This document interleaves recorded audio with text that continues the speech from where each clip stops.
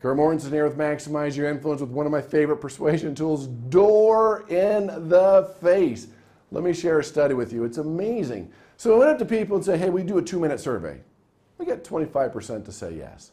But by employing the door in the face, it doubled to 50%. And this is what they did. They said, hey, will you do a 2-hour survey? They're like, well, no, I can't do that. Will you at least do a 2-minute survey? Went from 25% to 50%. They did the same thing with blood. Hey, will you donate blood today? Versus, hey, will you donate blood every 2 months for the next 3 years? No, will you at least do it today? Doubled the amount of yeses they're going to get. So this is really important. When you're trying to contrast time, energy, money, start a negotiation, it's okay to start high, the door in the face, because that adjusts the perception. Remember, no matter what you say, people are going to have that knee-jerk reaction, it's too expensive, I don't have the time. But with door in the face, adjusting perceptions, putting things in perspective, you can become more influential and you'll get more yeses.